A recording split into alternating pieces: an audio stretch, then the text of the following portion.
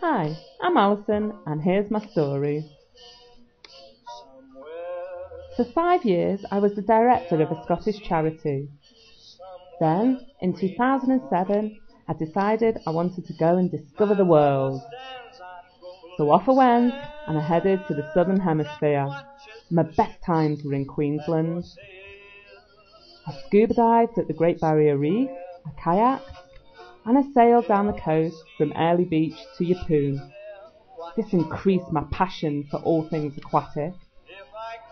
So now I'm ready to tell the whole world how amazing this part of Queensland is.